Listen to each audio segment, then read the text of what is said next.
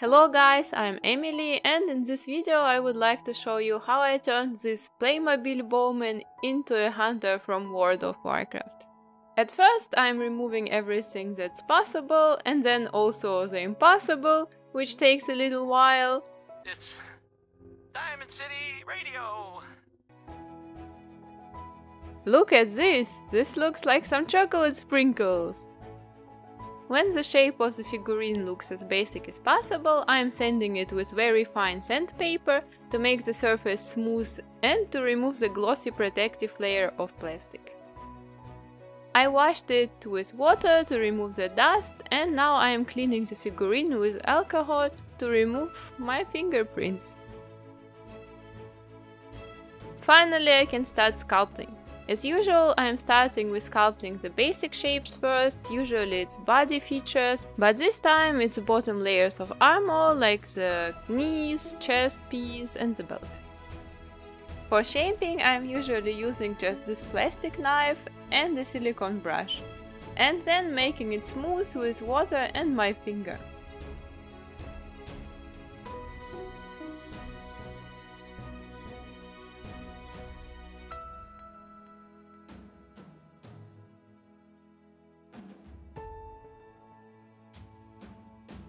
This time I'm going to sculpt the hair as well, so I fill up the opening on his head with aluminum foil and fix it with the leftover epoxy sculpt.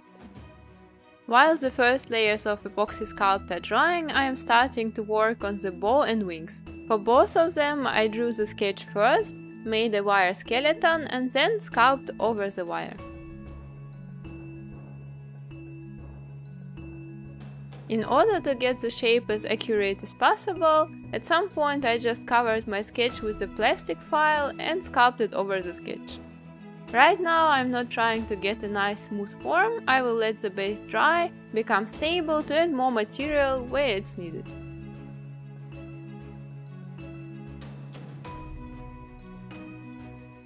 Now I can return to the armor. I am adding a fresh layer of epoxy sculpt on top of the knees, shaping it and then using the plastic knife to draw the lines.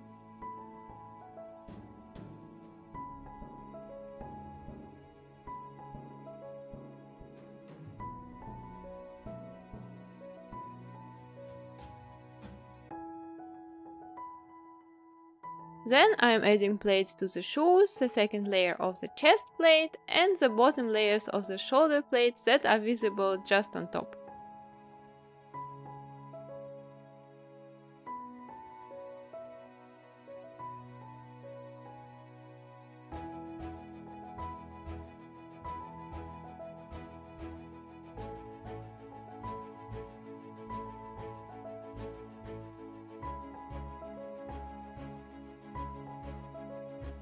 From time to time I am sanding sculpted parts before applying the next details, because in the first place it's easier to sand them piece by piece, and also because it's allowing me to see the mistakes as early as possible and fix them by applying some more sculpting material or cutting the excesses.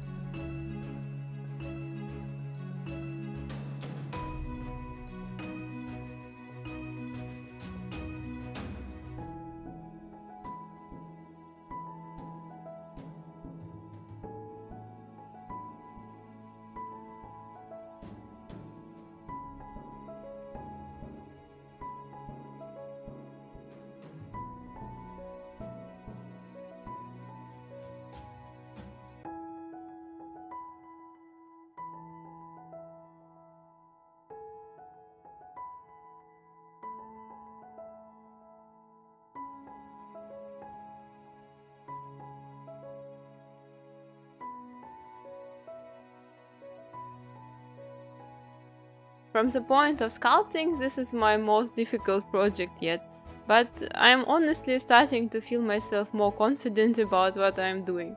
Who knows, maybe if I continue in this tempo, I will become capable to make my own ball joint doll from scratch.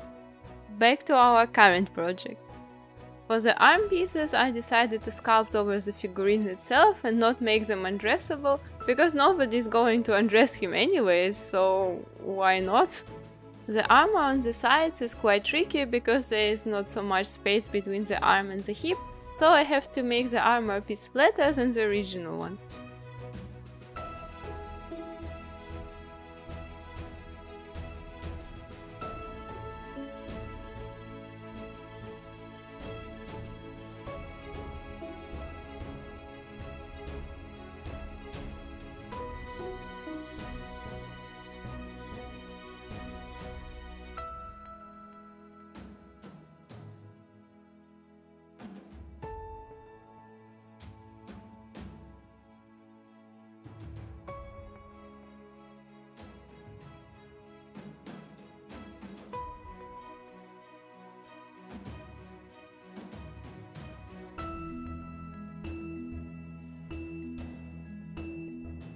When the side armor dried, I figured out that the arm is barely passing over it, so I am also cutting some plastic from the inside of the arm. There has to be at least 1 mm gap in between the details, otherwise the arm will scratch the paint from the armor and ruin all of the looks.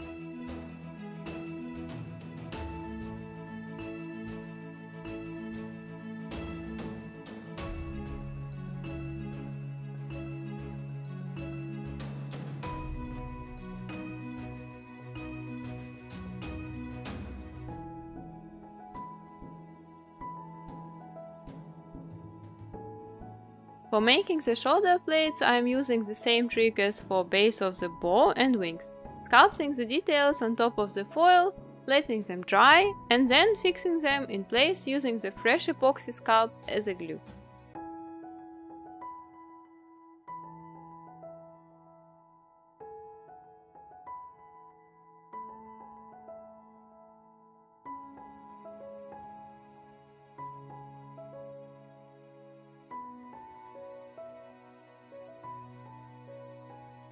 When these are dry and solid, I am adding more features on top as usual.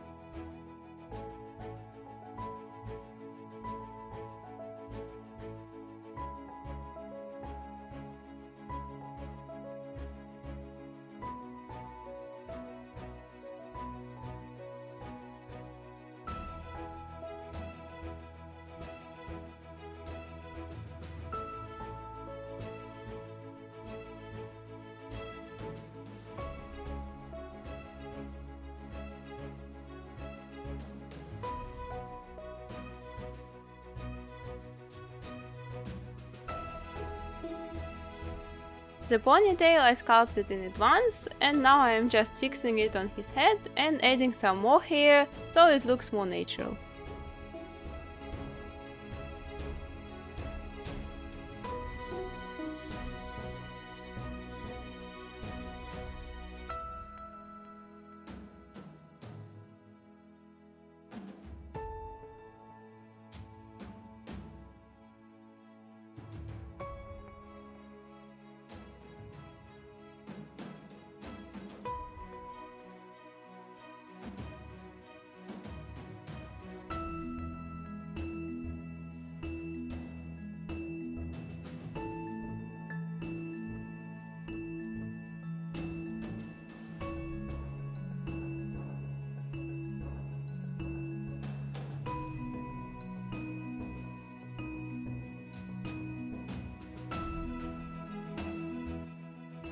After I have sculpted the bow, I decided to split it apart and use an actual playmobil handle for it that will fit perfectly in his hand.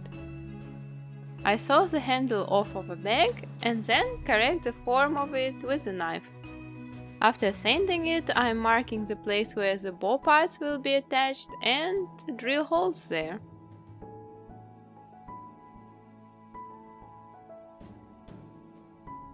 To build all of the parts of the boat together, I'm using the same technique as for building the shoulder plates for the classic mage, so check out that video also if you haven't seen it yet.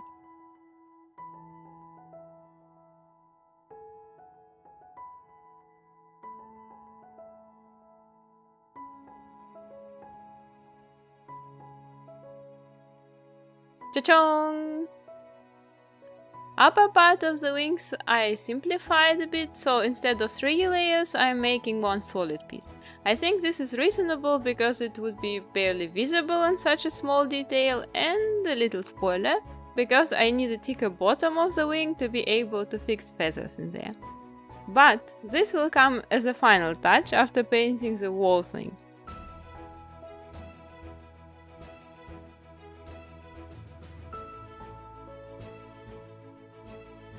Before painting, I washed away all of the dust with water and cleaned the surface with alcohol, then sprayed the figurine with a primer for plastic. Now I am painting all of the colored plastic parts with white acrylic paint, because the character will be dressed in white clothes. I applied over 6 layers of tinned up acrylic paint to make sure that there will be no brush traces on the surface. When it looks acceptable, I am applying all of the basic colors, like this mix of the white and ochre for the yellow metal parts,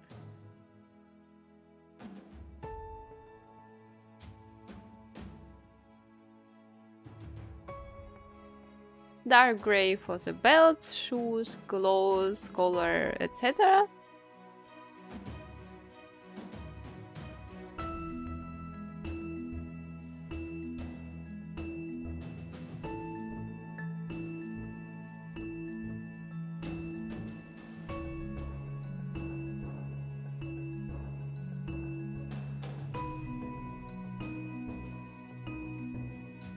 Light grey for the silver parts, and light blue for the gems.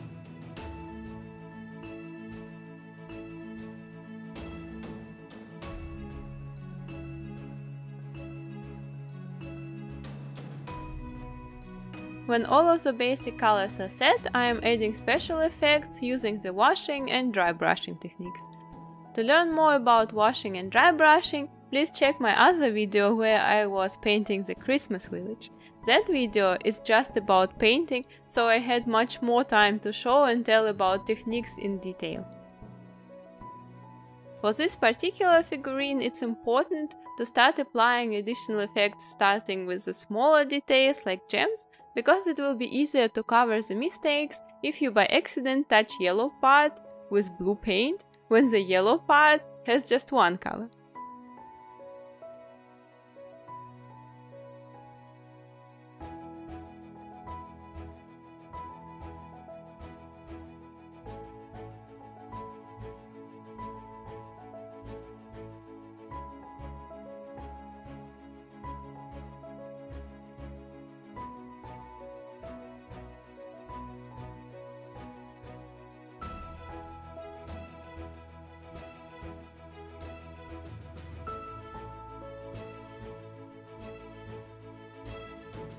When I am done with painting, I am sealing it with semi-gloss lac and only then dry brushing the golden parts with golden acrylic paint.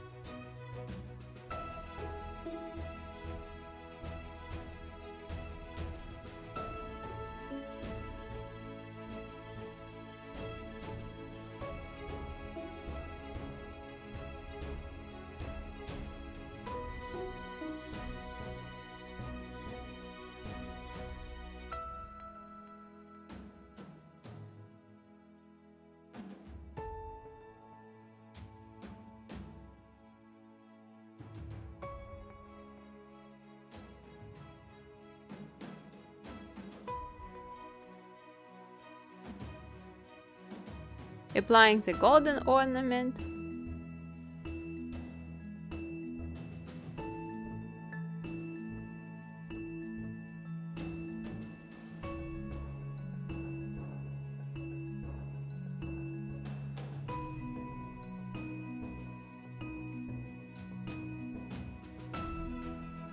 dry brushing the silver parts and painting the silver details.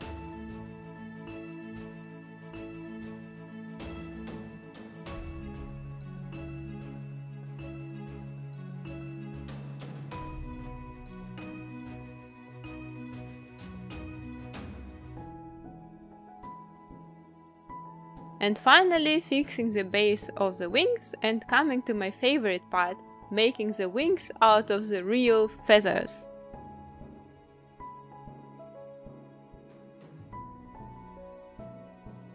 For this I am using this strong and long kind of feathers. To make them stronger, at first I am covering them with decoupage lac or Mod Podge glue, or at least the part that I am going to use. When the lac is dry, I can freely cut the feathers in form and glue them to the base one after another.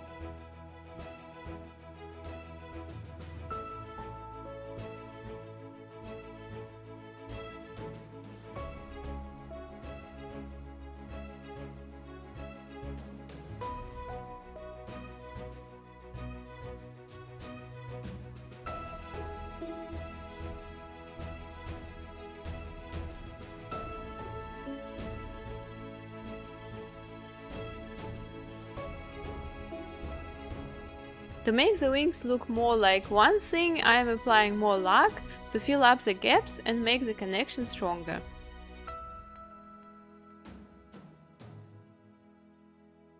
It looks already epic, but not enough.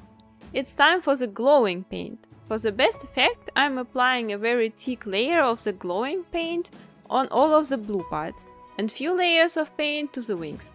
First one from the middle of the wing to the tip, and each next layer starting lower and lower to get a glowing gradient.